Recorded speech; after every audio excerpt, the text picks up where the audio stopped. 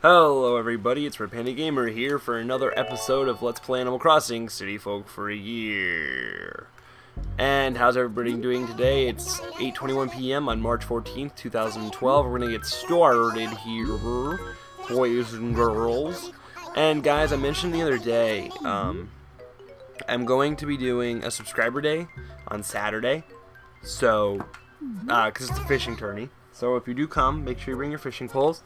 It'll probably be a 3-person visitors day. I don't know if I'm going to do a Skype call for it or not yet. I probably will, just because it's more fun that way, but I haven't decided for sure yet. It was super hot again today. Not super hot, but it was 75 degrees. In the city, it was, I mean, there was a nice breeze, so it wasn't so bad. But it just felt so hot out, and I just hated it because I'm not really a big fan of hot weather. I prefer the cold. Like, I like 50 to 60 is my favorite. That's my ideal weather. Like, I love being from the Chicago area because that's just kind of how the weather typically is. It does get hot here during the summer, though. Like, just like anywhere else, it does get really, really warm, which kind of sucks, but whatever. Other than that, I don't have much to talk about. Once again, just have a lot of homework that I'm working on right now. That's why I've been doing so many late episodes and haven't done many subscriber days, in addition to also trying to record my current projects and all that. So it's kind of difficult to be able to get on Skype to host a big call and play with a bunch of people. And I apologize for that because I know a lot of you really enjoy that, but sometimes it's just difficult to get to do that. But I mean, I already posted the first episode of Super Mario World. I'll be posting second episode tomorrow. What do you guys think of it? What did you think of it? Assuming you've seen it. Did you enjoy it? Did you think it was good? A lot of you liked how informative I was on the game. I didn't really think I was even that informative. I kind of just thought I was naming facts of the game. But at the same time, I guess some people would view that as informative. Got some balls there. Don't really want any of those balls. Not a big fan of balls. You know? Balls are just balls, so I don't see a reason for it. Something else that's going on right now that's just adding to my long shopping list of projects is I've started working with another company, a website by the name of $10 Gaming. I don't know if I've ever mentioned them before. I feel like I have when I first met them, but now I'm working with a direct collaboration with them. Basically, their whole thing is telling you basically the best games to get for your money, obviously $10 or less. And they basically, you know, the guy who runs it has a full-time job. He's always busy, so he really only has time to do like article review style. And they're really well written, and I really like them a lot. But he is lacking that personality that it takes sometimes to run a really successful website. So I'm going to actually be making reviews for him.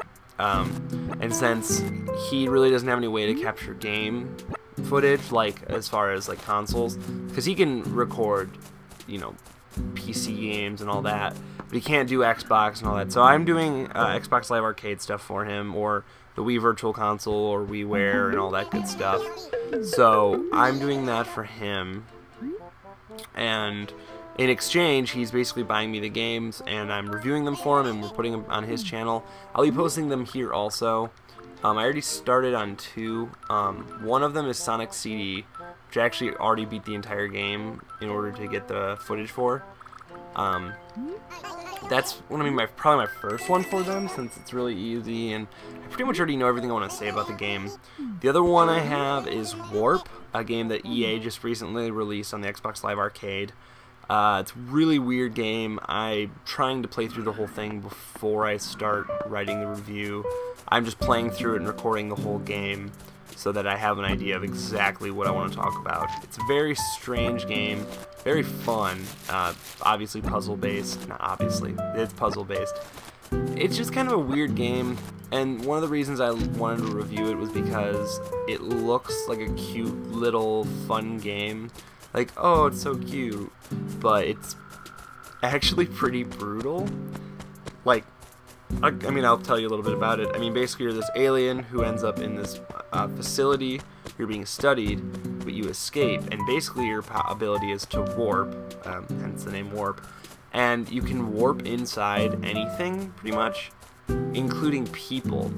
So you can warp inside someone, and you can just rupture them. Like, basically you shake the controller stick, and they just explode. You can also, you know, because people will see that you're inside their friend, so, like, a soldier will see you're inside another soldier, so they'll try to shoot you while you're inside the soldier. So if you teleport out real quick, he'll shoot his friend. I think if you get a certain amount of those, it's an achievement. I mean, it's called friendly fire, but in general, I think after a certain amount, you get something for it. There's more elements to the game than just that, I know. I'm not that far yet, just stuff I've seen in trailers and just general researching of the game. But I'm doing review of that also, and then I have a third game, and I can't remember what it's called. Shoot Many Robots, I think is what it's called. And it's basically like a 4-player co-op shooter, and it's made very much in the style of like Contra and other classic side-scroller shooter games. And I think that's really cool because I mean, no one really makes side-scroller shooters anymore, and it's pretty fun. And the co-op's pretty sweet. I only got to play with one other person, but it's still pretty cool.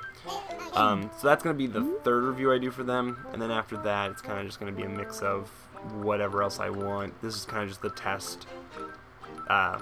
test run around to see if he likes my stuff, if it works for him, and all that, and we'll go on from there. And just because I can record console video games doesn't mean I won't be doing anything on like Steam or, well, I guess Steam's really it. I mean, I could always look into things on the App Store, I guess, since I have a Mac, but I don't know. I feel like that kind of center. Oh no, I didn't. You didn't see that. That didn't just happen. No, I didn't mean to do that. I feel like I'm cheating by putting this here, but I really don't care. Damn it. You didn't see that. That didn't just happen. I feel like I have to pick that up now. I feel like after doing that, the joke is over. I feel like I just ruined it. Why do they have to die so young? I just love a Squillichoid. Squillichoid? Never mind. But yeah, so that's going on right now. I'll have a link to their website in the description below. The videos, like the reviews I'm making, I'm not going to just post on his YouTube or his website. I will be posting them here as well, so you all get to see. You won't have to like go searching for them. I'm actually really excited because for the most part I'll be reviewing indie games, and I love indie games. Obviously EA isn't an indie developer, people who made Warp, but it's still a really good game for under $10, or $10 exactly actually. But you know, I get to give you guys pointers on what to buy because there's so much stuff on the Xbox Live Arcade that it's like, I mean, even I have issues with it, where like, what's even worth buying? You know, that's what it always comes down to: is do I really want to spend my money on this or that? Maybe, maybe not, because $10 is a great deal for some of the games they offer, but some of the games are not even worth $5 or worth anything. But that's beside the point. I'm rambling now about my projects. I'm just excited because I've been wanting to do video reviews for a while now, and I've just kind of been looking for motivation, and I feel like working with this website will help motivate me a lot more. Especially now that I've been testing out my camera, going out and shooting some stuff. I feel like I have more of an idea of how my camera works now.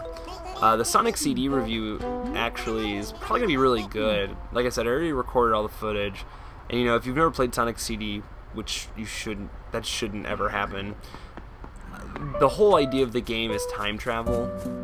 That's a big element behind it. And I'm really excited for that because I'm a big fan of time travel in science fiction. So I have a lot of like different time travel references and all that good stuff. And hey there. Oh, Dumpling, good evening, I guess. It is evening, right? I was all worried because Lauren's house was so small, but it looks bigger, doesn't it? I mean, it's gotta be at least as big as my house, right? Eek! What if I wake up one day and that house is bigger than mine? Oh yeah, didn't Lauren... it's been so long since she's played, but I think she got a house upgrade the last time she played. I'm almost positive. Oh my god, roaches. I'm trapped. Can't do anything. The heck? That's stupid. We can go up and look at her, though. We can watch her sleep.